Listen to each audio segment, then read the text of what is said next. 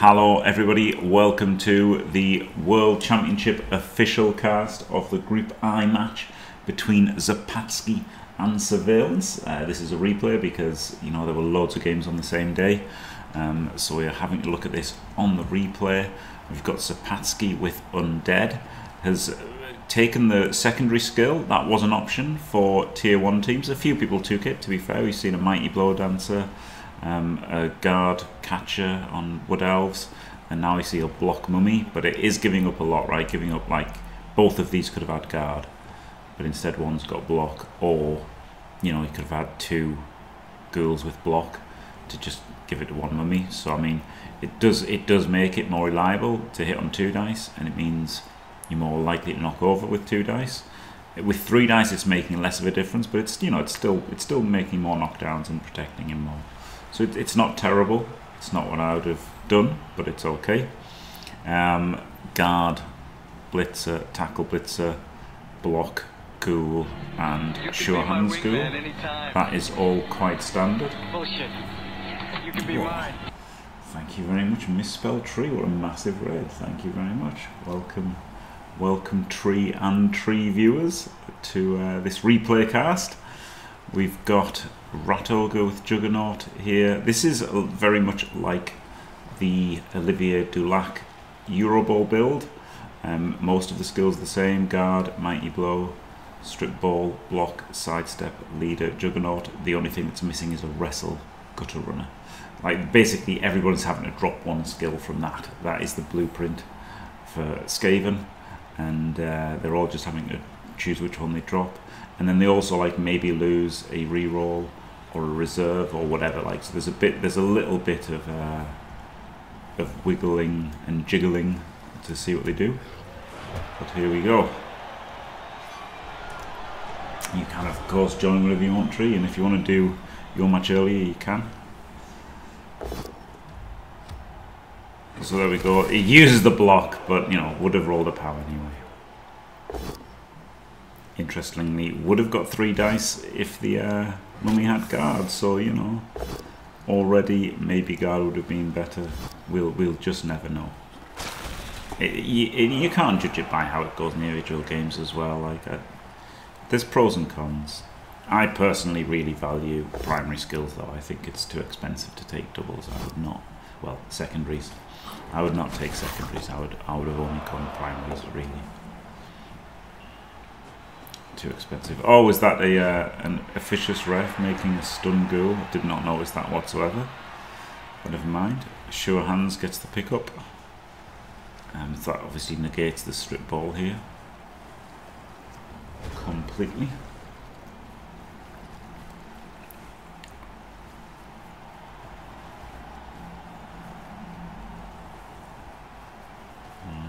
Right, so we're setting up the 3 into 2 though.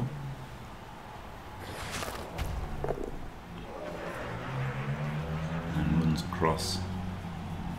Also exposing a gutter. Of course, the strip ball gutter not as good for this match with having a sure hands ghoul, but, you know, it's good in, like, the second phase, right? If you can pop the ball and then they're reduced to putting on somebody else, then the strip can come in. But yeah,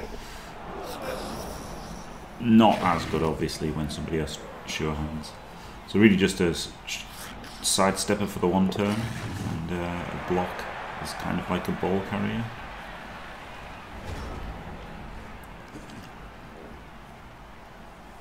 Here we go. So the undead have just got to smash in, haven't they? They've got to smash in, use their strength and their guards and their tackle here. Yeah, we're going for a 3 dice on the block. That guy was a little bit exposed, wasn't he? I wonder if, I don't know if that was like a plan to distract him from this lineman hit, but that was a very juicy target.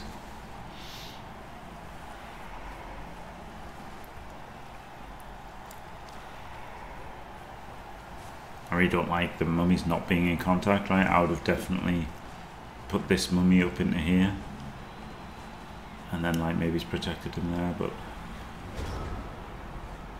yeah, calcium. I'm not either. Like, I don't want to say it's terrible because, you know, I wasn't a fan of the Lizard Man build, but then it had some good things, so there you go.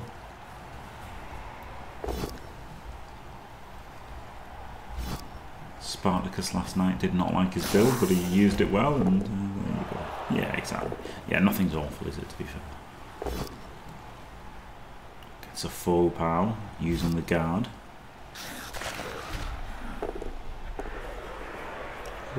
Cheeky rush.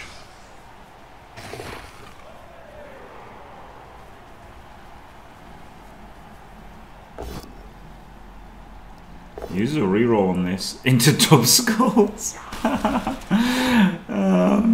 So I guess what he was doing here, he did that block and re-rolled it so that the Rat Ogre could run around, right? 3, 4, 5, 6. I imagine the plan was to get the Rat Ogre on the ball. But the problem is if you do that, he just gets smashed by a block mummy. So I would have probably just eaten the both down there. It's alright, isn't it? It's alright. And then save your rerolls for the one turn or a ball sack. But I have to imagine that he was trying to get the Rat Ogre on the ball.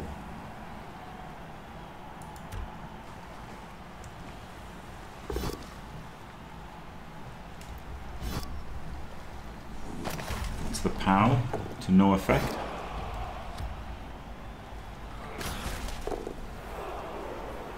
Yeah, the dub skull might have saved his Roger, yeah, maybe.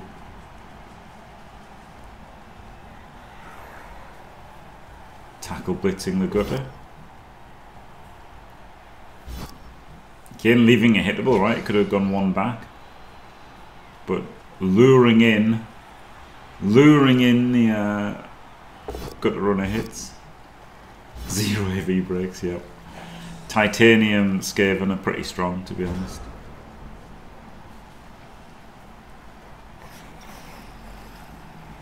Well, there's no obvious hit at the cages there, but it can just punch this mummy here. And that's why you should never let your mummies get punched. Like, it was a very forward mummy, wasn't it? And you know, they're only AV10 plus. Like, I know that's high, but it's still not that ridiculous. Like, you know, they're just a 2D. I mean, this one actually wasn't defensive player, right? He had block, so it was 55% to get him down, so to 75. Usually it's 75% to get them down. And, you know, they're usually defenseless, and okay, they're strength 5. But if you can get the hits on them, you can get the hits on them, so you really have to try and stop people getting hits on them, I think.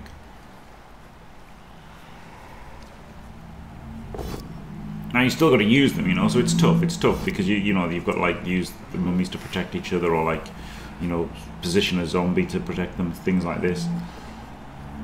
But like you really have to not get your mummies removed.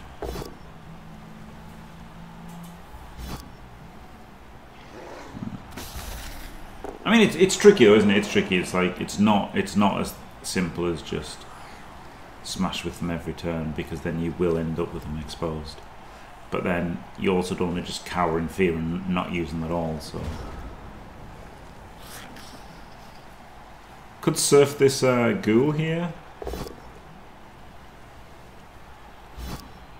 Don't know if he'll bother. I mean, I guess it kind of exposes the gutter runner if he does. So. Oh, well done. Rat Ogre, most reliable big guy in the game. What a player. What a great player. Kaz is its own player. Yeah, standard Rat Ogre. Absolutely standard Rat Ogre. But now he gets a lot of pressure on the backside here. The problem is leaving the front a little bit exposed, but I guess you can have, yeah, block this and then have a wall of like 3 or 4 players.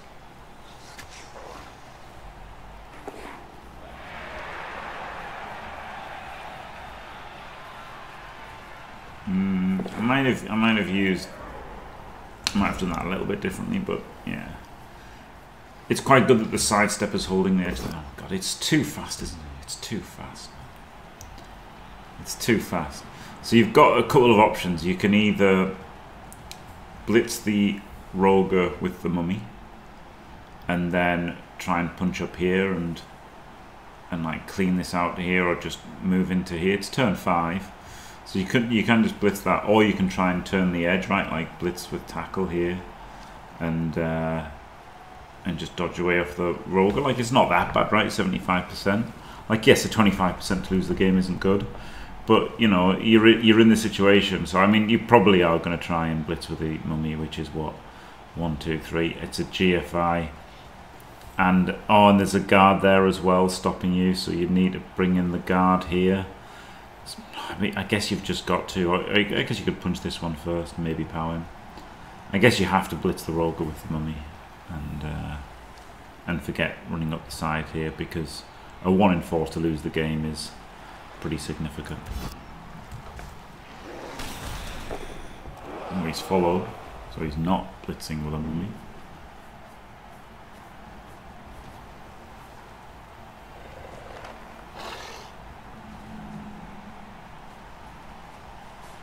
So he's going for this up there, so I'm not a great fan of this play, just because you don't have the support. As well as the 1 in 4 to lose, you just don't really have any support up there. So he doesn't fail the 1 in 4 to lose.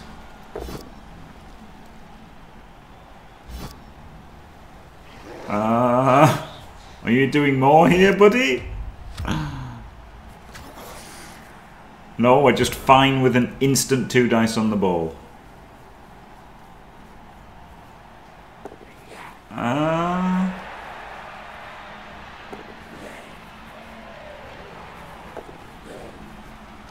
I don't know why I didn't blitz it.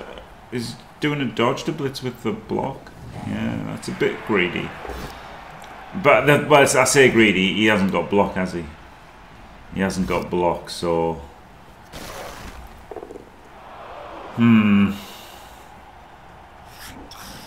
Maybe it's worth it. I don't like the chance of just failing the 1 in 9 and not getting anything though. But also probably should have like waited to react with one of the gutters, right? One of the gutters should have waited to react there, just for the payoff to be so much bigger.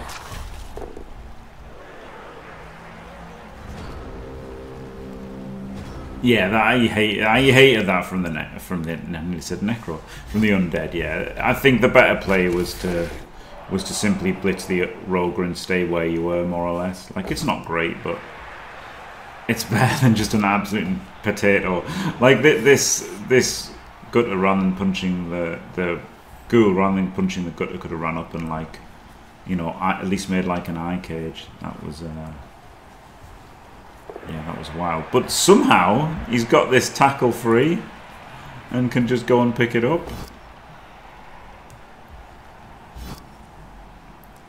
I really hated the not, like, moving both gutters before, like moving all your gutters before you're going to pop the ball is questionable.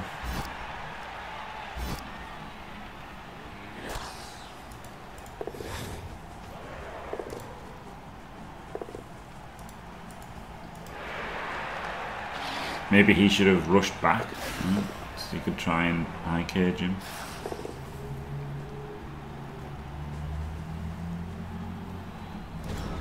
Like, if this guy,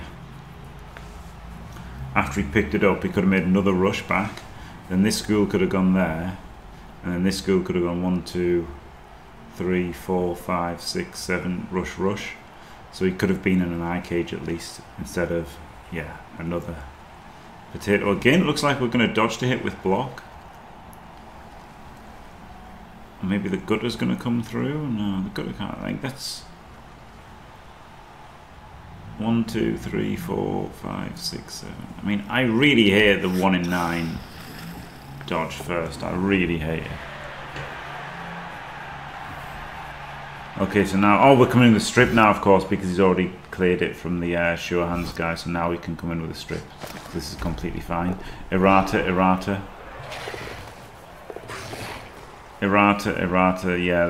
Yeah.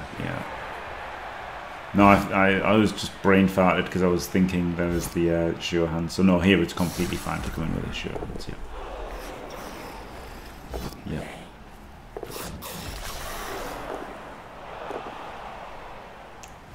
Fails the dodge. I mean, I knew the stripper was there, but again, I was just thinking, oh, he's got sure hands. Bootlegging, yeah. Oh, wow, look. That was a zombie block as well. Nice.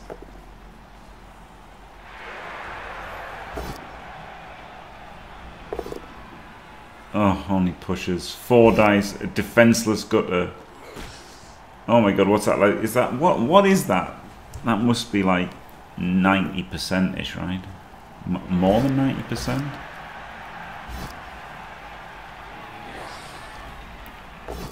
Like 93%? 94%? Fail. Pretty unlucky.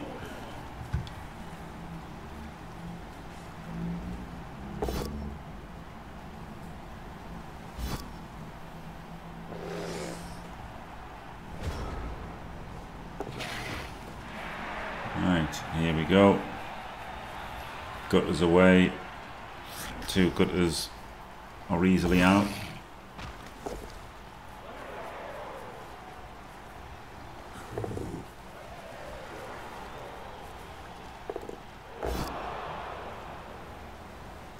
Oh wow, Rogue Blitz with nobody next to him.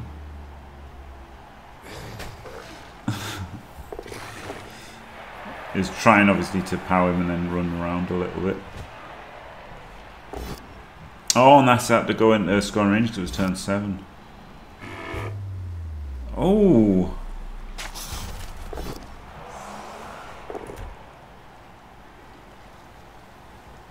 Didn't he have 1, 2, 3, 4, 5, 6, rush. So he is 1, 2, 3, 4, 5, 6, rush. He is in range. But he couldn't he have like blocked here or there and then gone around and like filled in these 2 squares and pushed him a square closer? But yeah, you know, would have been good. He kind of had to leave the white backdoor blitz because he had to get this one in range, right? So I guess the plan was to the blitz with the rogue is like 1, 2, 3, 4, 5, 6, and that seals the top side. And then this, oh no, but you still need the gutter in range. You have to have the gutter in range. So probably just had to rely on like a dodge out to seal the rear.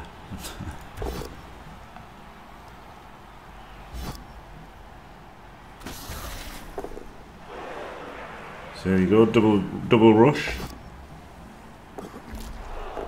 And double ones. Wow. Oh, sorry, I've got the blue and red on. Oh, okay, no, actually these are pretty close together. Let's leave it on blue and red. That was lucky. Yeah, unfortunately last game they were really close colours, so had that red and blue on by default.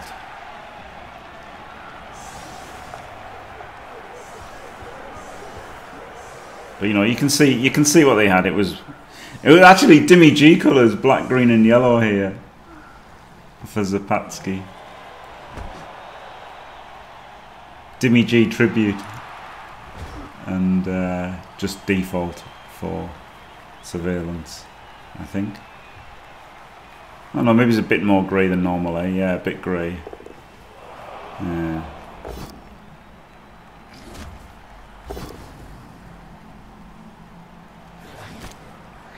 These are pretty close actually. I'm happy with red and blue.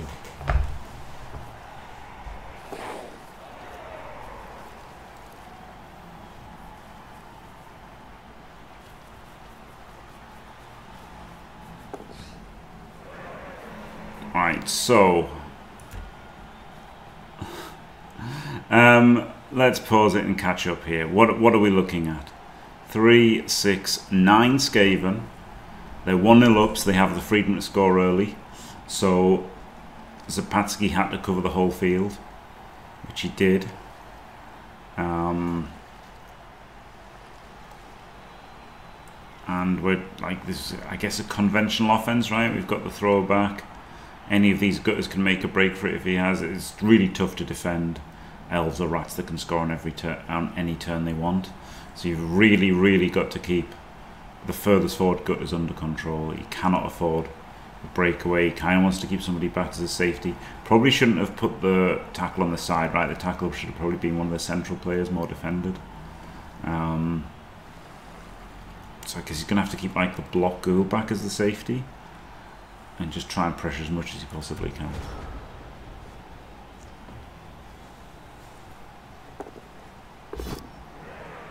But we are of course blitzing the Rogo. Funnily enough, he got his mummy back. That could have been a disaster, couldn't it, if he hadn't got that back? Oh, we're going to surf the Roger, so the problem with this is it's taking 4 players. And the question is, can you cover everything else while doing this? And maybe you can.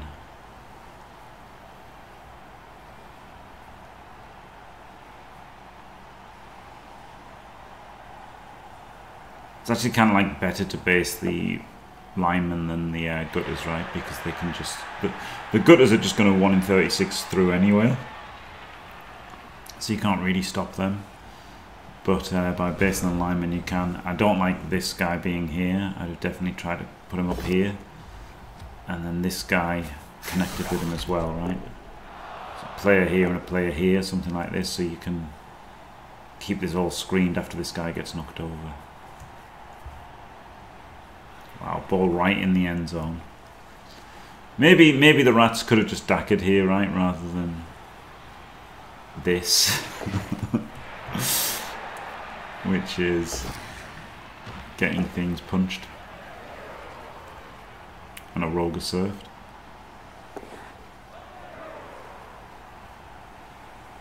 But making all the 3 pluses.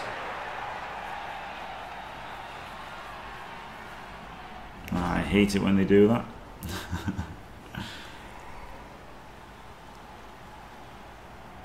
So yeah, all the safe moves first.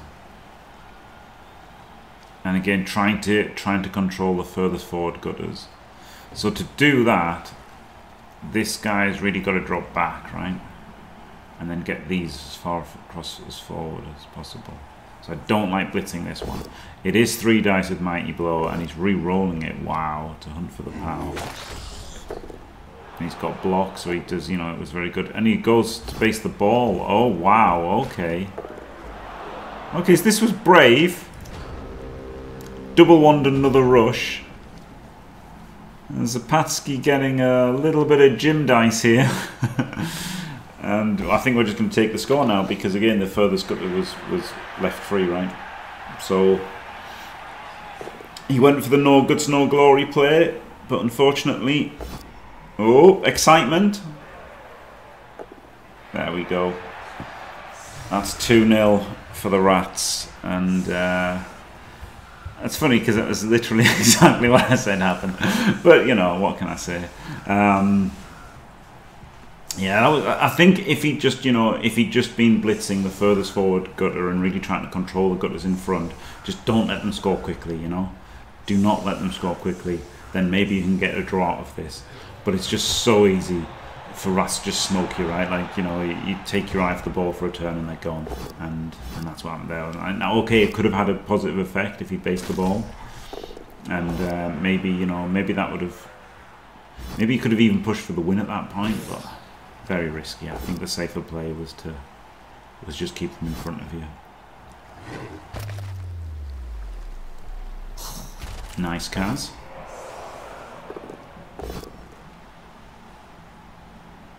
Timeout, yeah.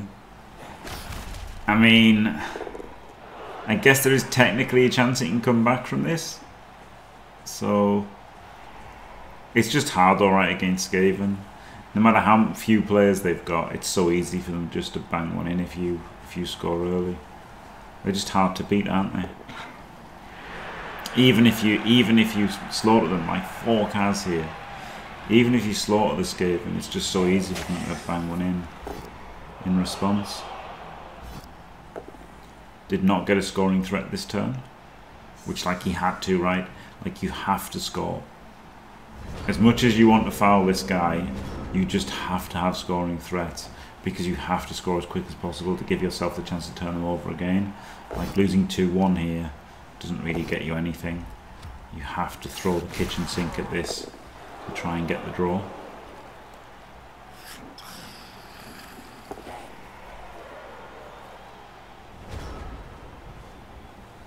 Quite a cautious defence from Sirvejlance.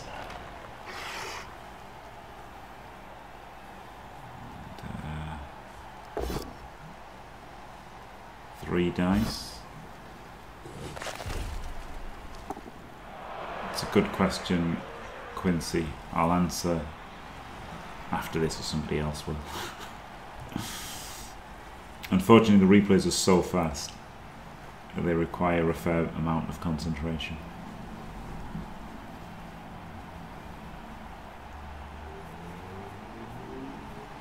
It probably is a...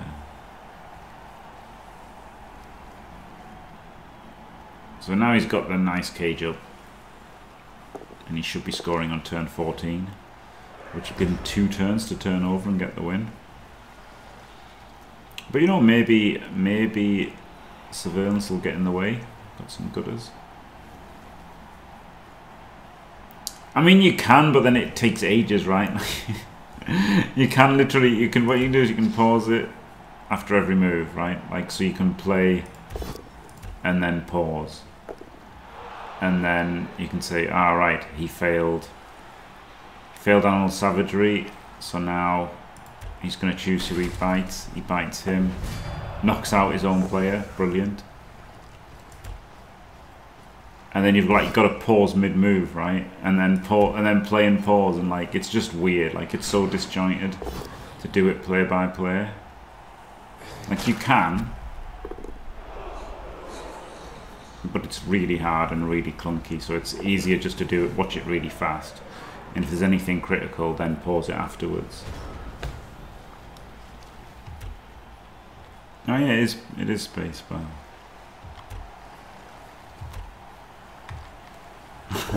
But like, this is just weird, right? Like, it's so disjointed and takes ever.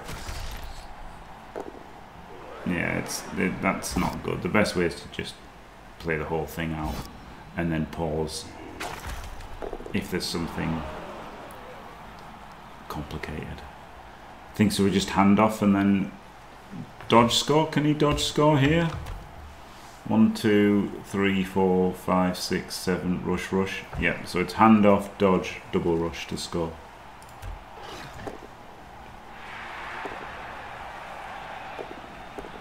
And he does it. Excitement! Woo! So it's 2-1. How many players are left? 8 players for the Skaven. So they're still looking pretty good to just like not get turned over, right? 8 players is totally fine.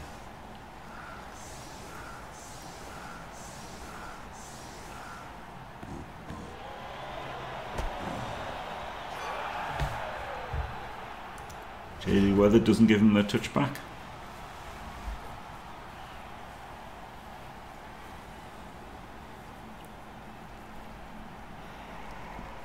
Instant scoring threat. Going in with a rogue here is a little bit risky, right, with Loner, but does that, no problem.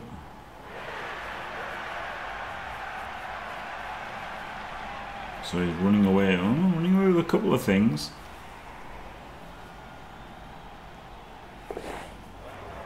So trying a bit of both, right? Trying to play every angle here. We've got a thin screen to make them want to blitz that to get through, but then got a couple of guys back, so it's not just, you know, completely isolated, and we've got the scoring threat as well. So of course the thing that he's done here is the first thing he's done is blitz with him, whereas he could have done the safe moves first and moved this guy in, base this, right? Could have based everything before he did the blitz. Also could have just 2 dice blitzing as he's got block.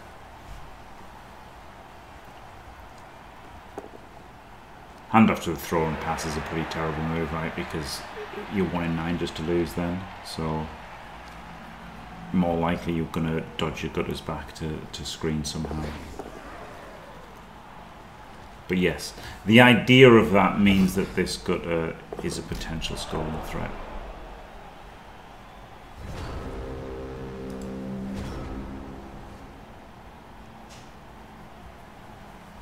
Now Comes back to activate the rogue. Oh no, he's going in the corner. Okay, I'm not a big fan of the going in the corner.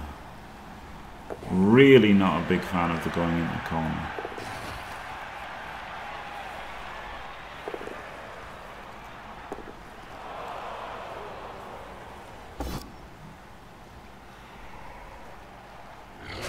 But I guess he's so far away and he gets to screen as well. So yeah, okay. Ooh. Didn't need the second rush, right? Didn't need the second rush. So yeah. So like the thing is, like in the corner like this, you know, a 5+ to serve you is pretty easy. But I guess the fact that he did have this to come afterwards makes it a bit safer. And like this one getting tagged on him. So it'd be like a 4-5-5, but still, I don't like it. I don't like it. I feel like that was probably a better play, but I mean, this certainly works, doesn't it? You've got this pretty hard.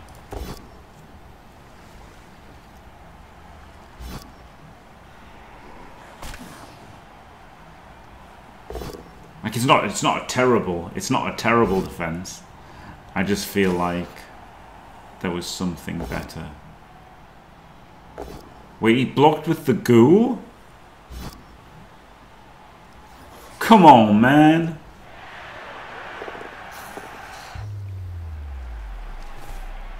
This ghoul was the one that should have been going for the score, right? The score, the hit. This is the ghoul that could have gone in. I thought.